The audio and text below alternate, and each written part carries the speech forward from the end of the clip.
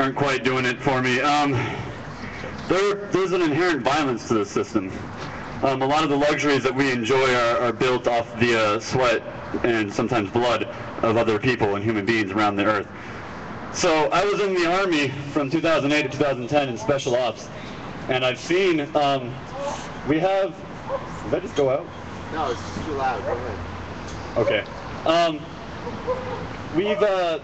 We have troops in a lot of different countries all over the world right now that are killing people every day. And if they're not killing people, they're training paramilitary groups to kill people.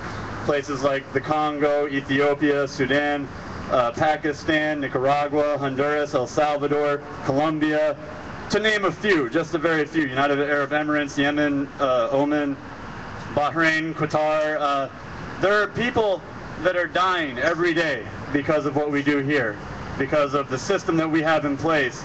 And so when all else fails to give me inspiration to try to change it, when I have nothing else to wake up for in the morning, I remember those people.